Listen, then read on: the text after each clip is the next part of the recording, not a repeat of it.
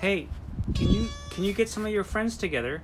I know that you're from the moon, and yeah, and if you get some of your friends, we can all jump to the moon. I know. I read about it in the Dream Quest of Unknown Kadath. No, you want? Oh, yeah, it'll be fun.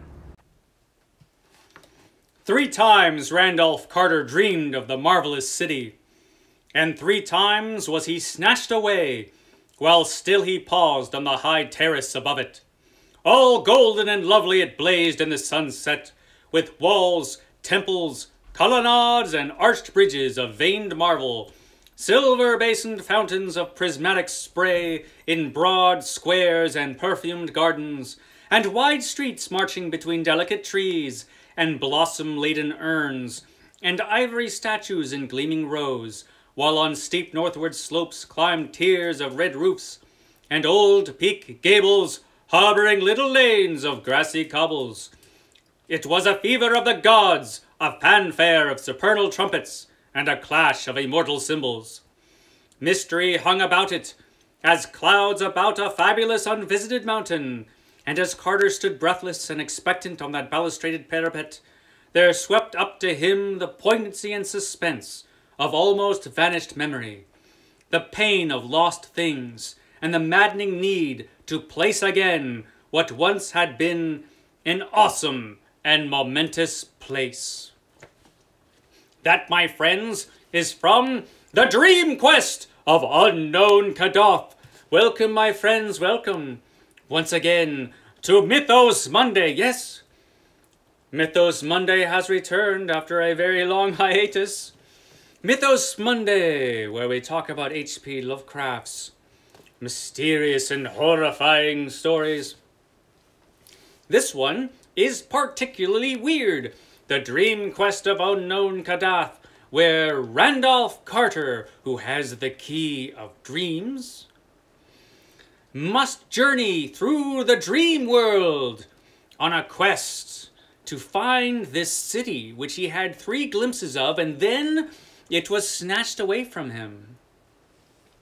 He saw this mysterious city in his dreams 3 times. And then he could never dream about it again, so he has to find his way back. He needs to find this mysterious and beautiful city. And why does he feel such a connection to it? Why does it seem so important to him? Well, that's what this story is about, and the lengths that Randolph Carter will go in the dream world to find the answers to his questions.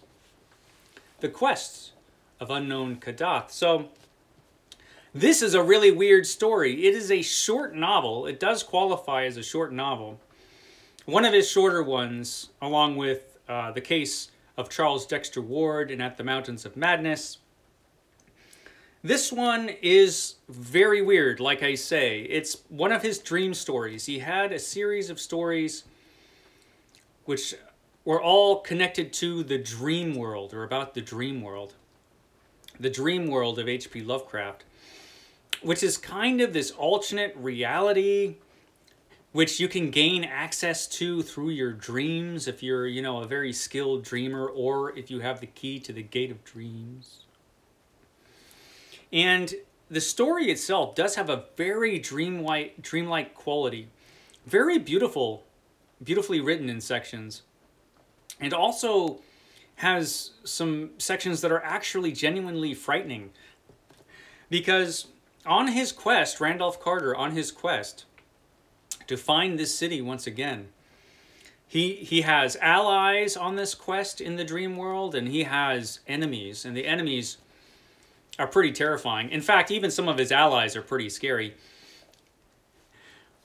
And we get some, other than just Randolph Carter, we get some returning characters in this story. Randolph Carter is in a few stories by H.P. Lovecraft. Randolph Carter, who at one time lost the key to the Gate of Dreams and then got it back, and is here making his most dangerous journey through the Dreamlands. And some of his allies are cats, so that's always a good thing. Randolph Carter always got along with cats. Cats, by the way, you find out some important information about cats. You know when you have cats and you can't find them, and you're like, where the hell did those cats go? Well, it turns out they go to the moon. Yeah, you didn't know that, but it's true. They just go to the moon, the cats do. They just jump there.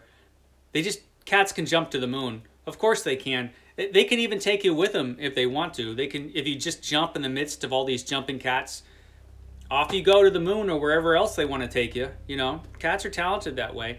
So now you know. It's important information to have. H.P. Lovecraft, reading him is helpful. So, yeah, he gets help from some cats against some vicious creatures. And he also gets help from another old friend, which we came across in another story. If you've ever read Pickman's Model, H.P. Lovecraft's short story Pickman's Model, I will spoil that story for you now. In that story, Pickman, the painter, painted horrifying pictures about ghouls. Ghouls, these terrifying monsters, the ghouls. And he hung out with ghouls so much, because of course the ghouls were real.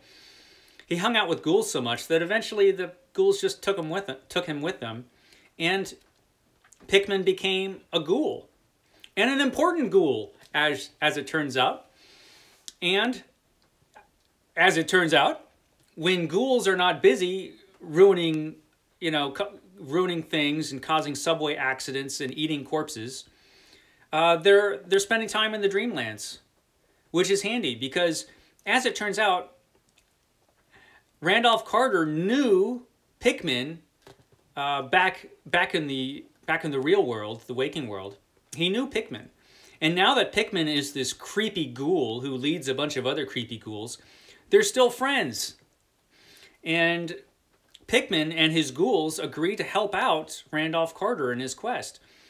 And it's a good thing they do, because they run into some real trouble against the Night Gaunts, these horrible monsters with wings, and they're all jet black and they have no faces. They're creepy. Like I said, there's some creepy stuff in here. That's not even the creepiest, really.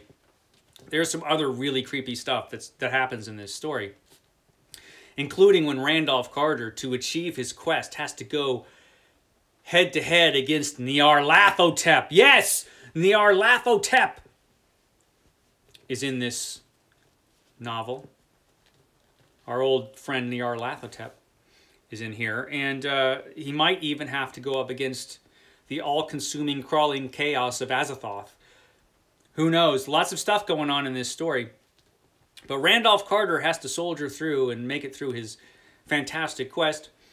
And the ending of this is actually quite beautiful, really.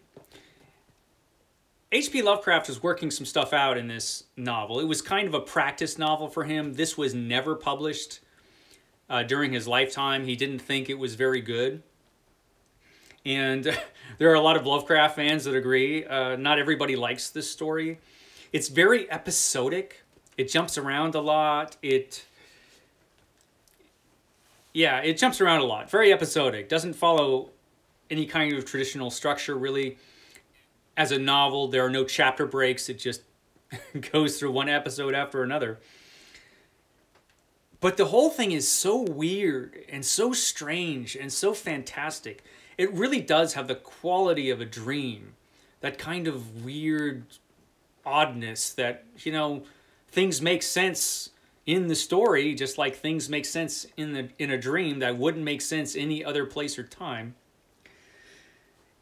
There's a lot of that feeling in this story. And H.P. Lovecraft is also trying to work out some stuff in his writing, I think. He's saying goodbye to a kind of story that he had done at one time. He was very influenced by Lord Dunsany and did a lot of stories that were influenced by Dunsany, and